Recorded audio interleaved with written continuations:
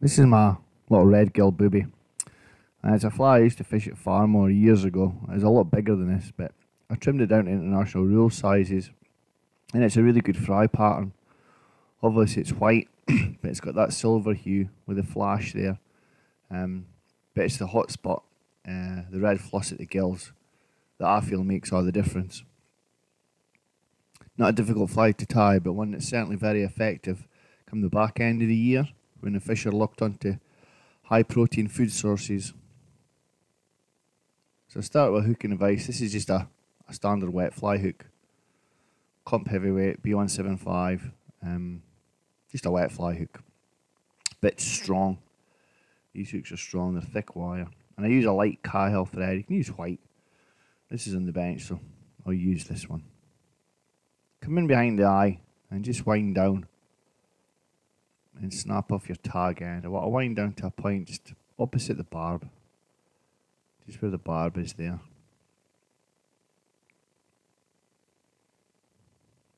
And I've got a little bit of marabou. Spin it in my fingers.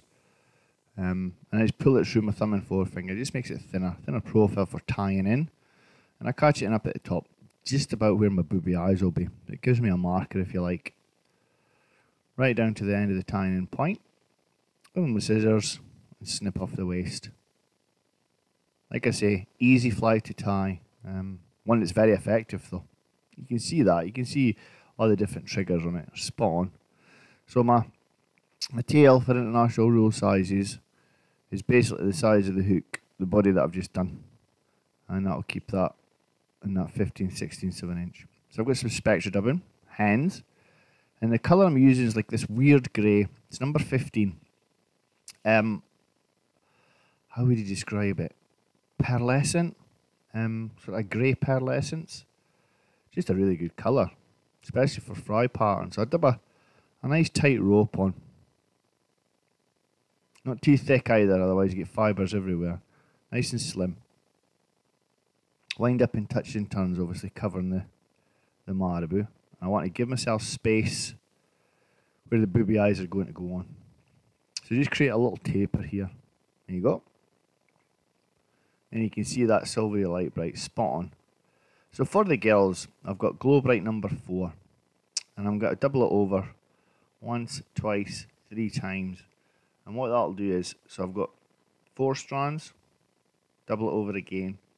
I've got 8 strands, so 8 strands. Catch it on perfectly on the side, so it needs to be bang on the side. Again, using that taper to work with. Pull your other side back and lock in. So it's either side of the fly. Do not want it up, do not want it down. Either side. And then I pull the fibres. You can see where my taper starts. I pull to the eye of the hook. That's where I'm going to snip it. Just at an angle there. Eye of the hook, snip. And I'll just pull the fibres back.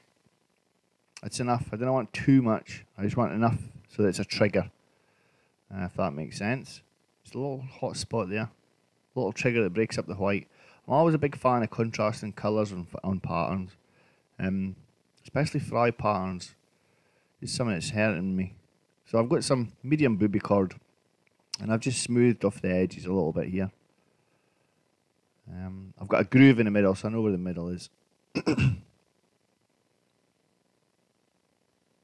what I'll do is just wrap my thread over that twice, 3 times, pull it tight and it locks it all in place, locks it perfect.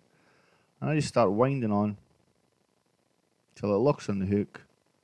And then what I do is I come around one eye and the hook shank 3 times, 1, 2, 3, and then I turn it and do the other eye. Eye and hook shank, 1,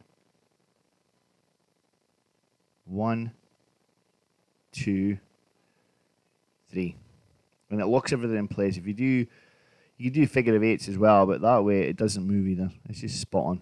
And I just pull the eyes back and I tidy up the head here. Just a little bit of whip finish. Like I say, great fly for fry feeding times. Great fly in the point for the washing line as well. Cast it at sighted fish. You can fish it static also. But it's a really good choice come the back end of the year for the better fish. obviously the ones that are eating other fish. That's the key for this thing. But a really good fly to use. You can tie them bigger, but just for competition sizes, that's the one that does it for me. Tiny bit of varnish in there, or super glue, but those eyes won't move. That's him. A little booby. I really hope you enjoyed that. Please subscribe to my channel for other fly patterns and fishing videos. Hope you enjoyed that. Take care, folks, and see you soon.